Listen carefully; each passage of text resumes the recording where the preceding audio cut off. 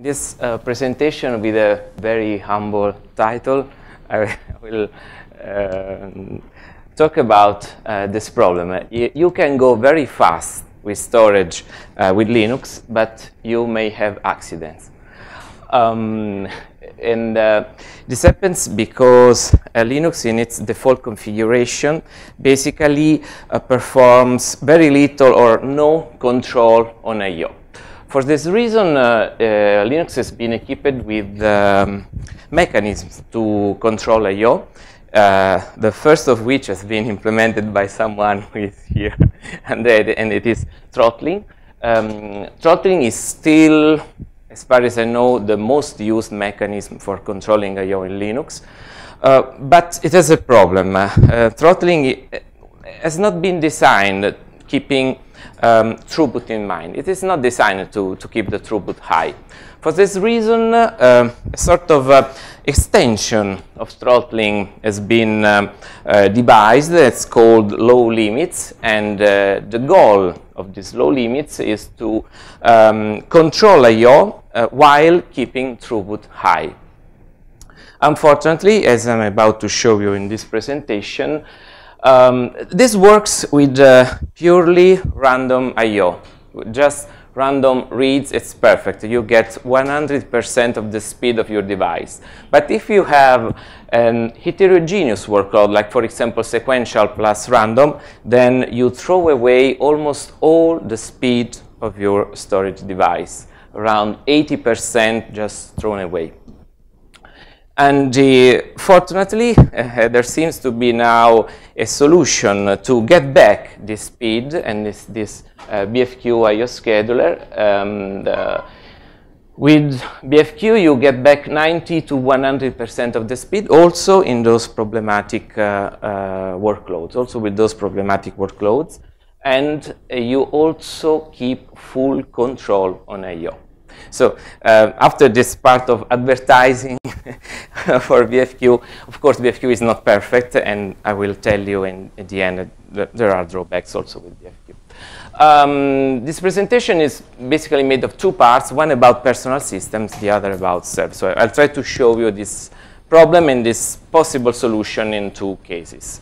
So let's start with speed. Block and queue, the new I/O stack of Linux, the new parallel I/O stack of Linux, in which you have one independent queue for each core of your CPUs.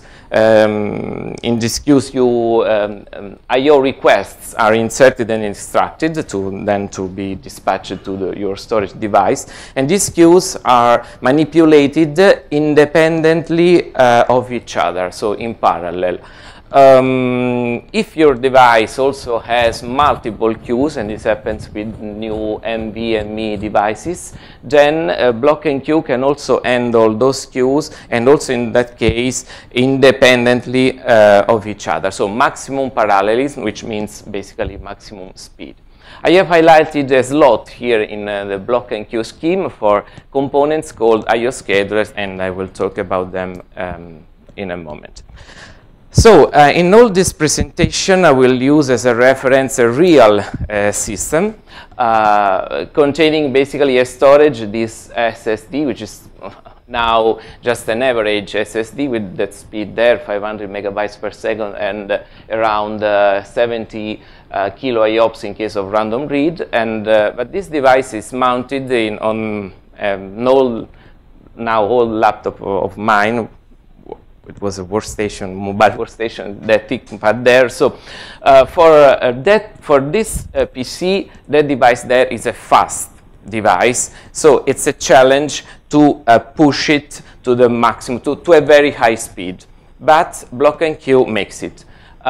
Because I run this test as an example with buffered synchronous random reads, and this is how can I say, the hardest, the workload for which it is most difficult for the system to reach a high throughput.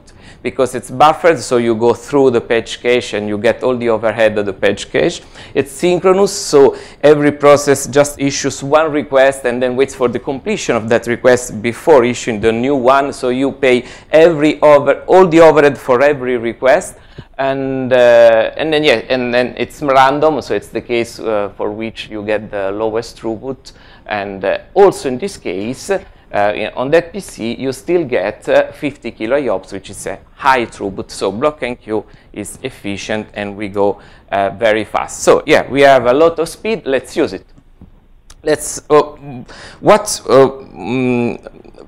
would we like to use this speed for? For example, on a personal system, to start our applications very quickly, to open files quickly, to save files quickly, and any other interactive task you can think of. Or maybe to play back audio, video smoothly, even if maybe something else is happening in our system and so on.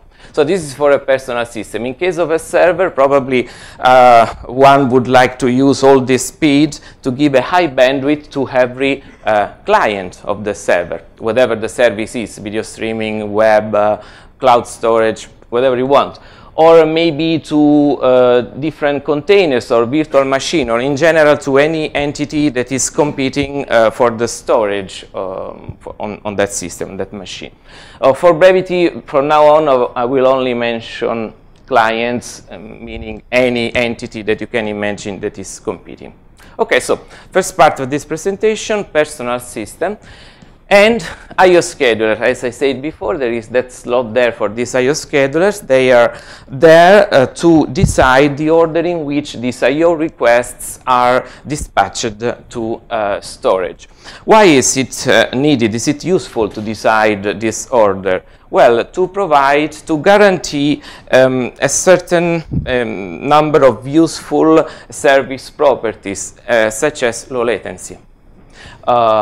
Responsiveness, which means low latency for interactive tasks, fairness among processes doing I/O, and so on. In block and queue, the set of I/O scheduler is that one. So there is now finally BFQ, and then you have MQ deadline known, which basically does nothing as the name says, and Kyber. So are these I/O scheduler good at directing this I/O traffic? I want to show it to you with a demo.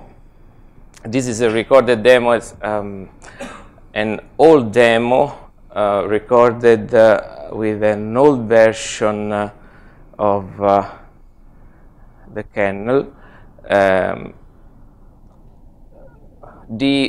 At any rate, the results shown here hold also with block and queue, so with current version of the kernel, and I'm about to show this to you through a diagram. As for this demo is made of 3 parts. I will show you only the first part about responsiveness, and responsiveness will be measured by just measuring the time to start a large application, and in this case it was LibreOffice Writer. So you will see in a moment a large window in which this application will be started repeatedly, and every time the time that it takes to start will be measured and reported. At the beginning, the application will be started with nothing in the background, no other I/O in the background, to have a reference value for the startup time. Then I will start adding some I/O in the background to see what happens if there is a little bit more I/O. Here you can see the current I/O scheduler. These are the scheduler for legacy block, because it's old version of the kernel. There was only the legacy block layer, and there were only the schedulers here. CFQ, let me just stop this 1 second because I forgot to introduce these schedulers here. CFQ is the most accurate scheduler available in legacy block. Then there is deadline, which is basically identical to MQ deadline in block and queue. NOP, which is more or less the counterpart of known in block and queue. And then BFQ, which was not there, which is available only out of 3 for the legacy block layer, because it never made it into mainline for the legacy block layer. Okay, I think I told you almost everything. Here there is a monitor for the throughput, but we won't focus on that, and I won't focus on that in this presentation. Okay, so this application starts in about 0.6 seconds when there is nothing else in the background, but now we start just the reading of one file, synchronous sequential reading of one large file. It's not a lot of I/O because it's synchronous, so one request at a time. The current I/O scheduler is CFQ, and we are about to see what happens if we just read one file. It happens that we wait for a lot of time.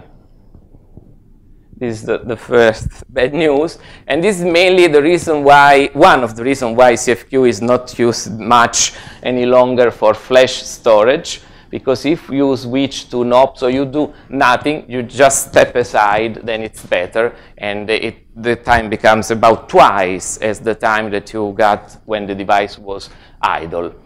The same result with deadline in a moment. So if you have just the reading of one file, the time to start the application already doubles. This is not a lot of I/O, really not. So we will try now by just adding the reading of another file. A little bit more of I/O with no writes, which is the real enemy.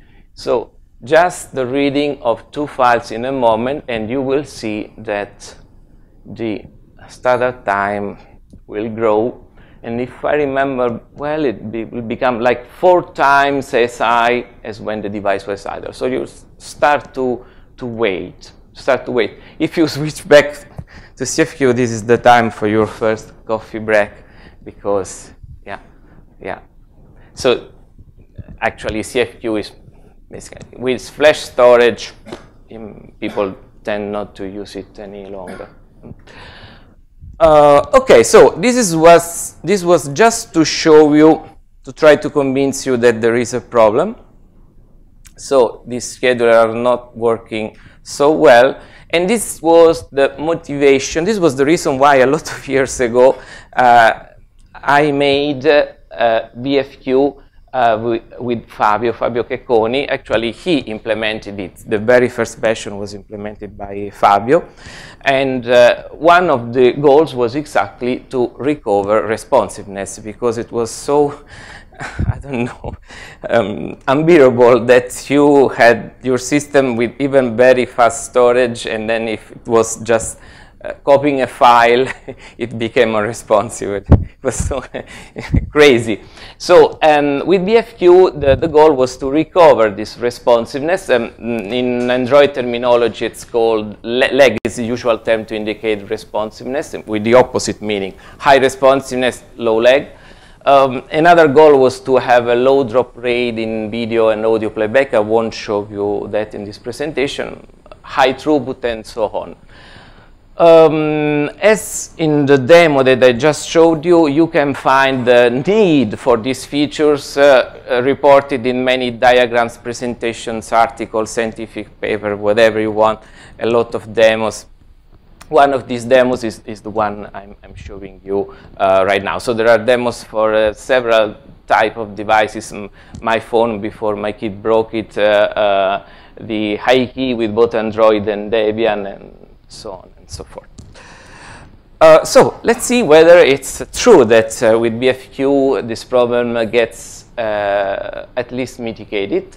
So we go on with this demo. I remind you that this is an old Linux version, so a very old BFQ version, and the performance of BFQ now is much better, and I'll show it to you with the next diagram.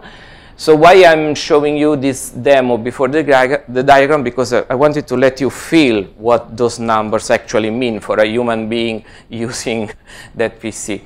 So going on with this demo, I'm about to switch to BFQ in a moment to finally let LibreOffice start, otherwise it will go on basically forever. So as we switch to BFQ, it starts immediately. Then there are some fluctuations because of the switch, and after this first fluctuation, the startup time should be around 0.2 seconds more than when the system was idle, which means that basically you just don't notice anything. You just don't notice that there is something in the background. But let's make the game much harder and move to 10 readers in parallel. Even with 10 readers in parallel, with BFQ, you have about twice the idle startup time. But now the performance is much, much better than that. And just as counterproof, if we reach back to deadline, you can have your second coffee break, because it becomes like 10 seconds, if I remember well, something like that. You wait. Okay. Okay, so this is all for the first thing that I wanted to show you. And as I already said, now we are in the block and queue epoch or era, I don't know. And these are the results. This is another common application, non-terminal. On the y-axis, the time to start the application. On the x-axis, 2 of the nastiest workloads for responsiveness. 10 readers in sequential readers in parallel, 5 readers plus 5 writers in parallel. Sequential in both cases, because the key here is sequential, because sequential I/O is the I/O that both the operating system, the I/O stack, and the drive like most. They like it because that's the I/O that pushes the throughput to the maximum possible value, and because of other reasons, that merging and so on. So this is the nastiest kind of workload that you can have in your system, on your system. The red line is the reference value, that is how long the application takes to start if there is nothing going on in the system. And as you can see with BFQ, the time is the same, even if you have 10 readers in parallel, and a little bit more if you have also writes, but I mean, it's hard even to realize that it is more. The story is rather different with any of the other scheduler. You really wait, and now with my demo, you know what it means to wait 5 seconds instead of waiting nothing. Okay, so this is all for personal system. As for servers, same quick test to see whether we still drive very fast, and we do. In this case, 5 clients in total, 4 doing sequential reads, 1 doing random reads. There is a motivation behind this specific choice of the workload. Probably I will tell you later. So it's just a simple, rather small workloads, but it is enough to show you the problems that I want to show you. If you increase the workload, problems get worse. At any rate, we are still very fast. We are close to the peak rate of the device. But what about control? And again, I have the demo also locally.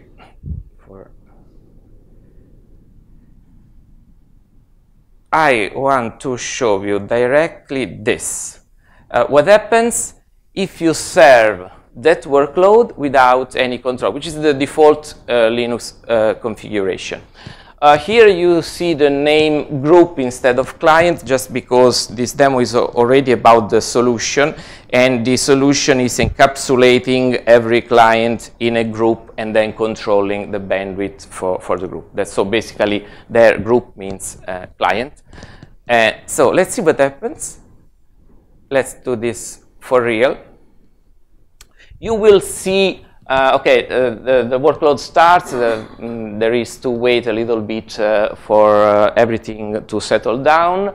Then you will see 2 progress bars, one on the left and the other one on the right-hand side.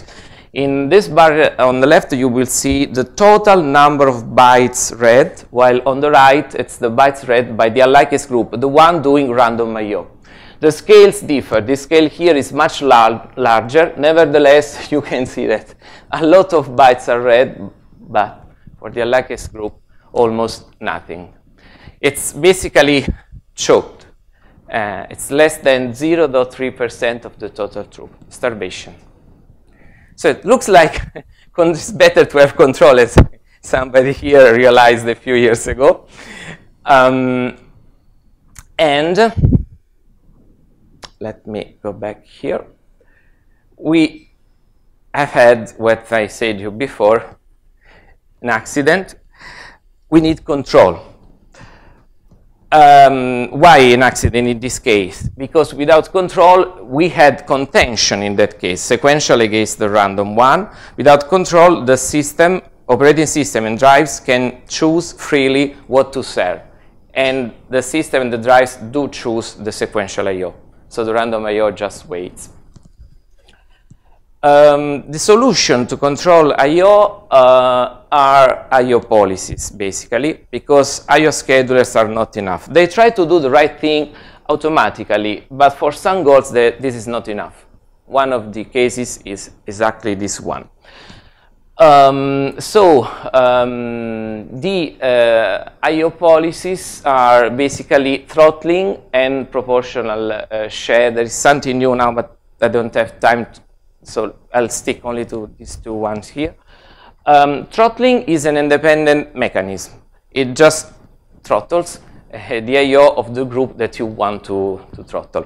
While proportional share is basically a sort of interface, and it expects some I/O scheduler beneath it to actually do the work, to actually do the enforcement of the policy. In proportional share, you basically assign a weight to each group, and the policy tries to give an amount of bandwidth proportional to that weight to the group. What else? Actually, I'll show you an extension of throttling. Let's call it this way, which is low limits. It's an extension in which you don't throttle statically groups from above, but you try to ask to the policy, please try to guarantee a minimum bandwidth to every group. You decide how to throttle every group so that every group gets at least the bandwidth that I'm asking for. As for the proportional share policy, this is implemented by BFQ in block NQ, but nobody uses it. I have a very simple proof of it. I had a very simple but clear evidence of it yesterday, because there is an enormous bug in BFQ, and if you activate the proportional share support in BFQ, your system just crashes. So since nobody complained apart someone who is trying it, probably nobody is using it. So what are people using? They're using throttling. That's the main solution used, and I want to show you how good throttling is in its incarnation with low limits, as I told you. The demo goes on showing throttling and proportional share, both configured to guarantee at least 10 megabytes per second to the unluckiest group, the one doing random I/O. 10 megabytes because that's the best that low limits can do. To have an idea of how good they are, I will compare them with a simulated ideal policy, that reaches the maximum possible throughput that can be reached while guaranteeing 10 megabytes per second to the unluckiest group. That's purely simulated, so you have an idea. In this video, there is also BFQ in the middle, but I'm about to use a powerful technology to not show you the performance of BFQ. No? Okay, it should work. Okay, so as before, in the top window, we have low limits and known as I/O scheduler. The results is exactly the same if you use Deadline or Kyber. In the bottom window, the ideal policy, reaching the maximum possible throughput and guaranteeing 10 megabytes per second to the unluckiest group. As you can see, low limits works because the unluckiest group is getting 10 megabytes per second. The problem is on the left, top left. That one is real. This is simulated. That one is really happened on my PC. Okay.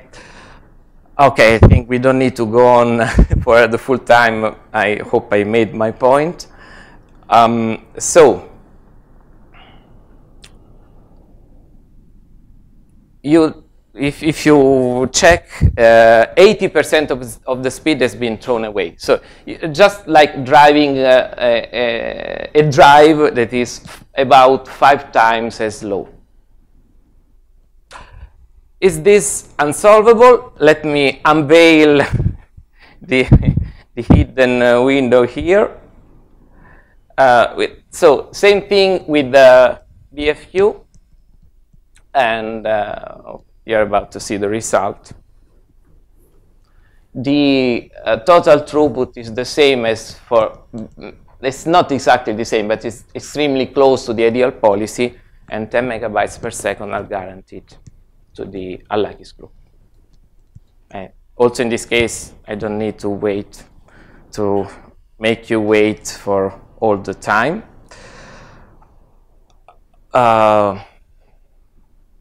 So yeah, we have both speed and control back, and a little homage to.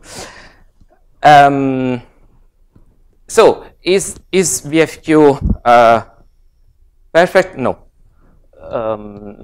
The main limitation of BFQ is its overhead.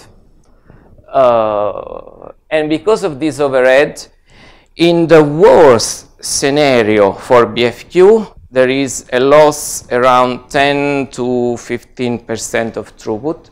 The worst scenario is, again, random synchronous I/O, because for every single I/O request, you pay the price of executing the whole BFQ. So that's the case where the overhead of BFQ inflates the duration, the processing of every request as much as possible. And another consequence of this overhead is that you have a barrier for the maximum speed at which you can process requests, and on a commodity CPU, this barrier is around 400, 500 kilo IOPS. For the moment, we are working on that, but this is the limitation for the moment. And that's all. Thank you.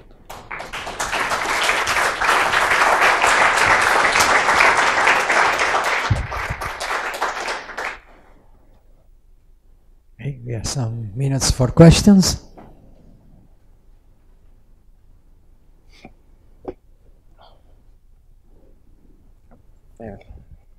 So yeah, it seems wonderful. So if I would like to implement it tomorrow instead of, let's say, Noop. Today evening.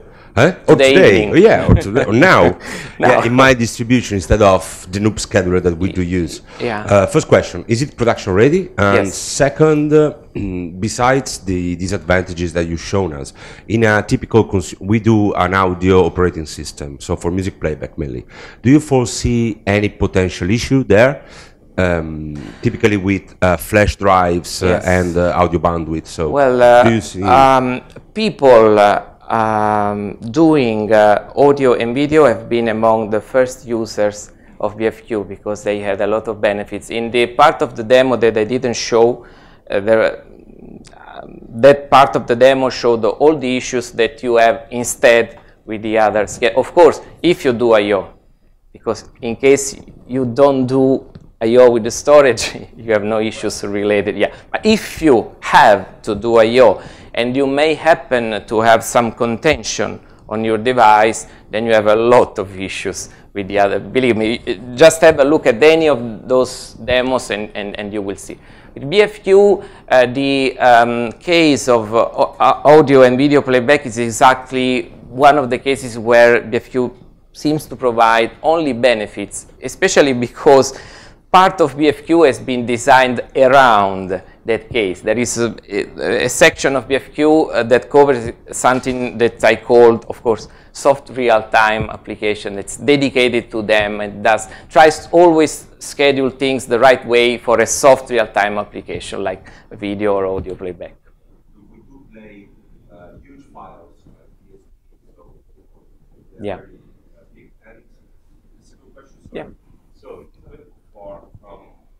4.12, you said, Yes, right? that's the beginning, but in 4.0 12, it was still rather bad. Actually, block NQ itself had a lot of issues at that version of the kernel. Okay. So one option is that, I don't know whether it works for you.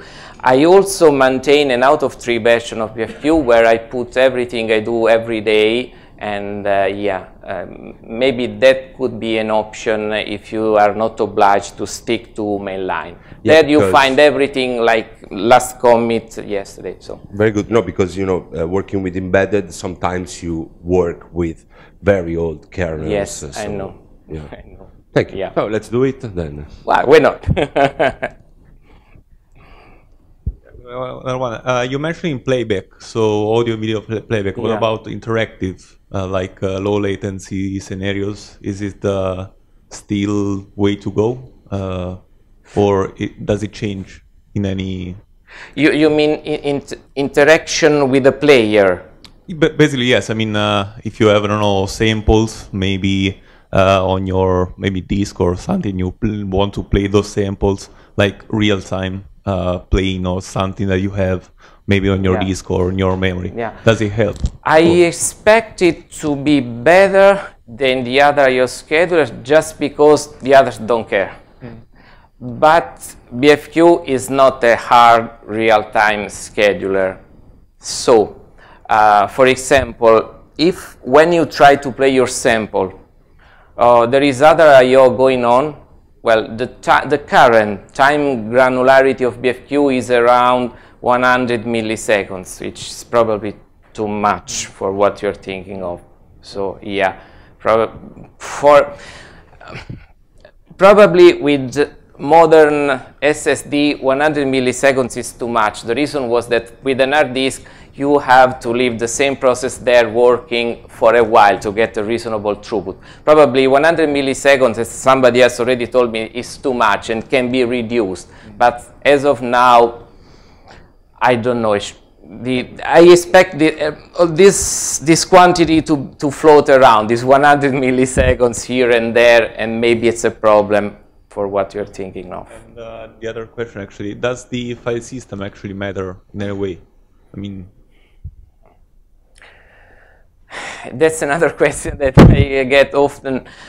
In my tests so far, the only case where file system matters is when you have journaling.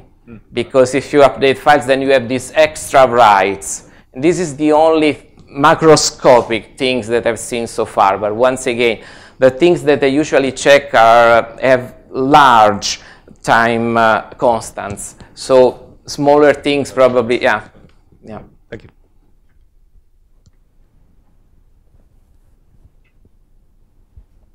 Paolo, thanks for the nice talk. I have a question about fairness, because you mentioned control. And yeah, I was wondering, because we know it's easy to control and provide fairness for reads, because they happen in the same context of the process that is generating I/O. But what about writes? Usually they go in page cache. Well, I think there is no more time.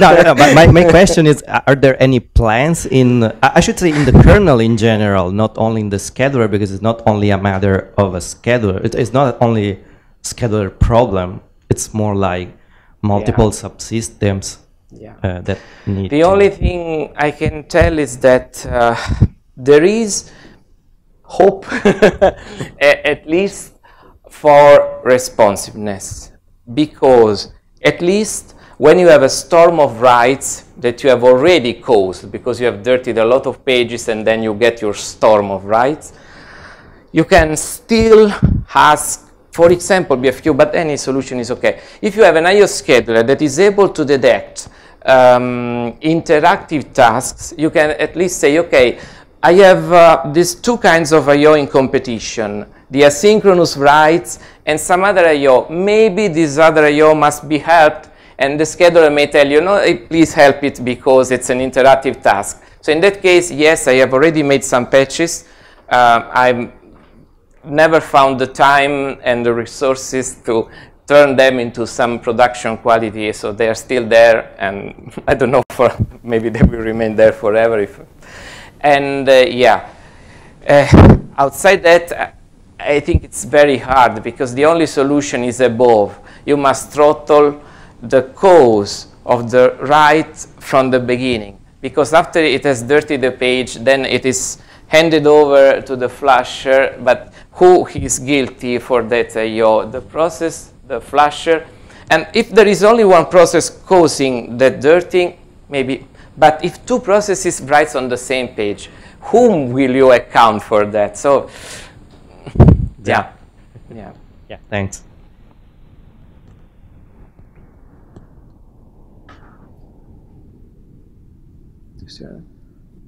Okay. Okay, thank you again. Thank you.